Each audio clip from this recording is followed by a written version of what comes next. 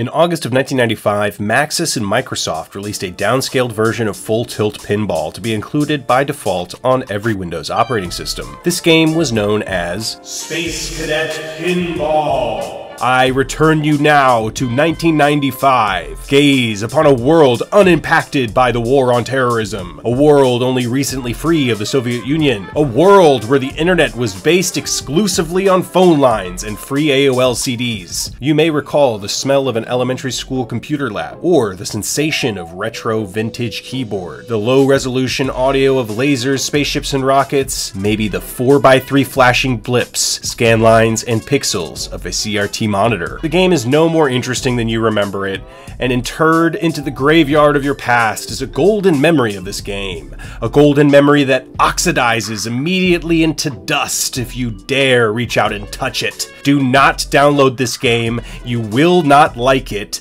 you will not play it, and you aren't missing anything. And hey, at least it doesn't take an hour to download a pixelated boob anymore.